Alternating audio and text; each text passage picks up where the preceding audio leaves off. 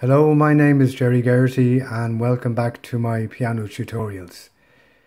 The next chord we're going to cover is the F flat major chord, and just before we go into this video, I just want to tell you that the F flat major chord is made up of the three notes F flat, A flat and C flat.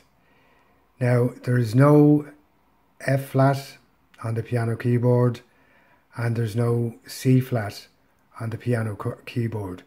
So what we have to do in both cases is we have to drop down a tone.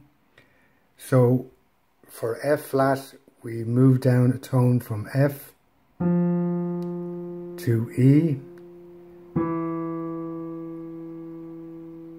Now this is the E note, which will be written as an F flat but is played as E.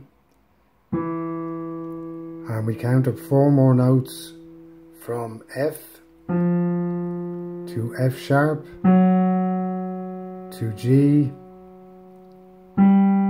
to A flat. So the first 2 notes of the chord are E and A flat. And we count up 3 more notes from A to B flat to C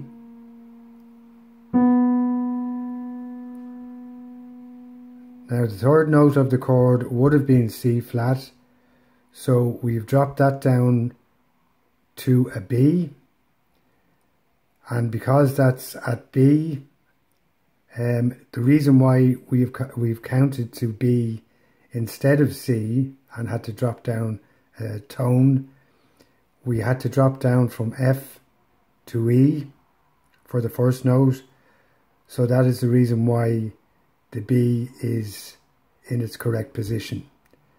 So the 3 notes of the chord are E, A flat and B, and when played together